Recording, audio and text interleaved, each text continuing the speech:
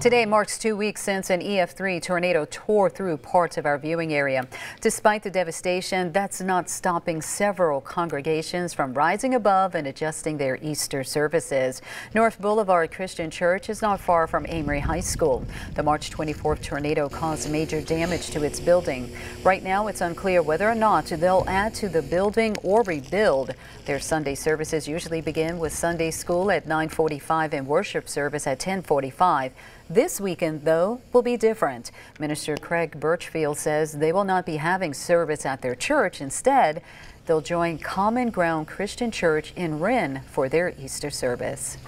Community matters. And that's something I think we've seen in this community even before the tornado, but even more so since the tornado. So things are different, but they're the same in the sense that the church is being what the church should be, which is helping one another. Birchfield says Common Ground Minister R.K. Wilderson reached out to him the day after the storm hit to see if they wanted to combine services. He says they take turns preaching, and this Sunday Birchfield will be preaching for Easter. He says he is glad to be safe, but he knows it will be a while before they can use the church again.